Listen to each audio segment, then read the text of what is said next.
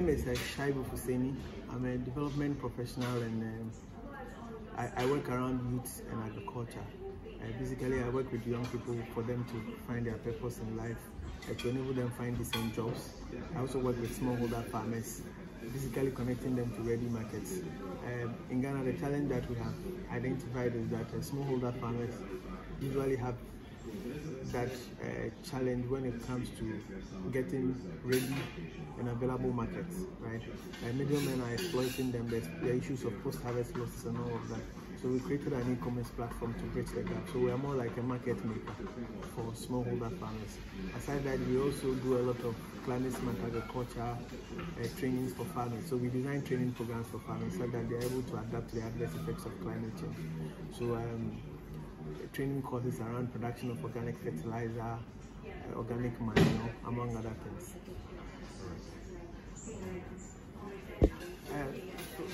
For me, I'd say that young people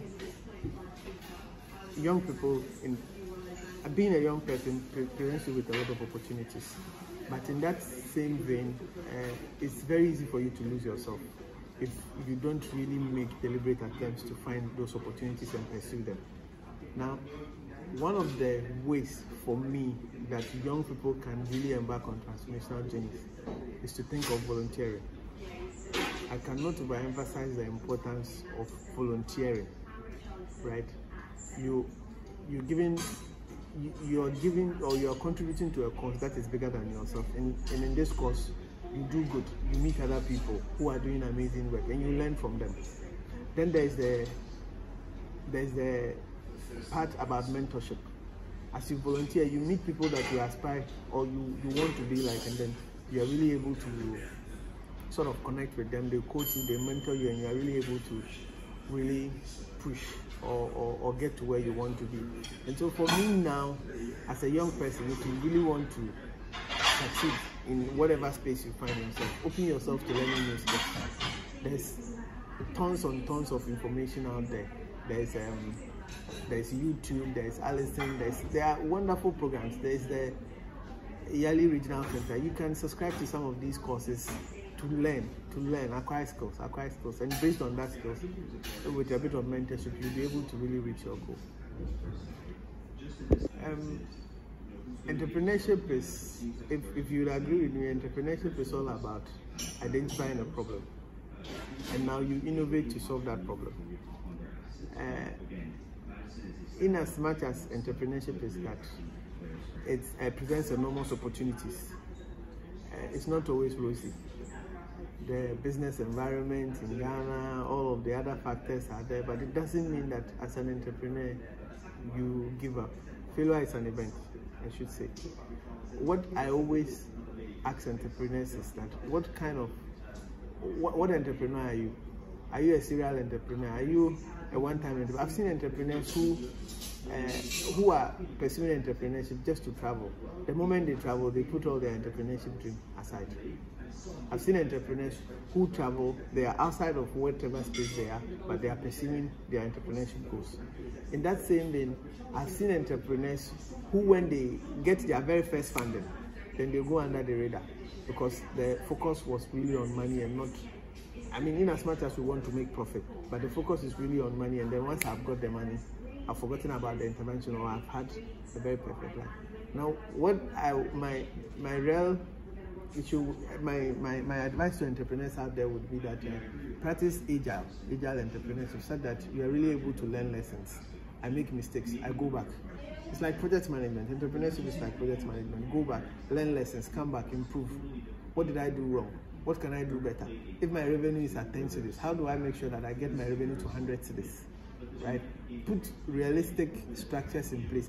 And also, don't think that as an entrepreneur you can do it all. That's one of the problems we have. We feel that if I'm not there, the business shouldn't run. Why? So if I was away for the Mandela Washington Fellowship for 7 weeks, it means that my program, my business will be stuck. No, that is wrong, right? So as an entrepreneur, my advice for you would be putting the right structures, processes, procedures in place, and ensure that you learn lessons. When they give you feedback, you're dealing with people, they are customers. When they give you feedback, take it and improve upon it. Don't be defensive. I've seen people who are defensive about their innovation. They don't accept feedback, and eventually they fade out, right? And be agile, innovate. If you started, we started with an e-commerce platform. We're gaining a lot of traction. Now we're designing training courses for farmers, because that training courses is going to feed into they being able to improve on their investment or increase their returns, right? So don't stick to one caveat.